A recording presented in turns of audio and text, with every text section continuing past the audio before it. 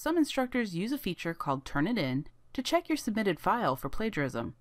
In most cases, instructors allow students to view the plagiarism report.